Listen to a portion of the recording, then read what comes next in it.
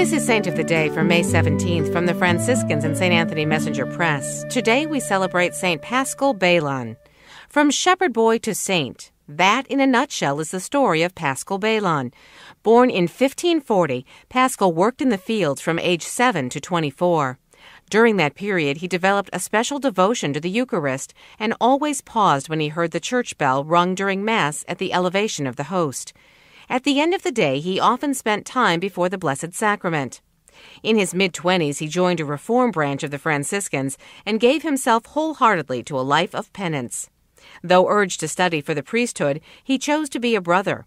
He served his community in various ways, including porter, cook, gardener, and official beggar.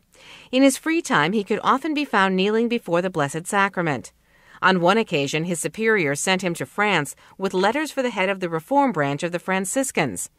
Along the way, Paschal was roughed up by religious bigots. He never fully recovered from the injuries he sustained.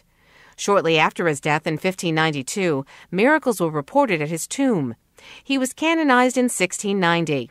In 1897, he was named patron of Eucharistic congresses and societies.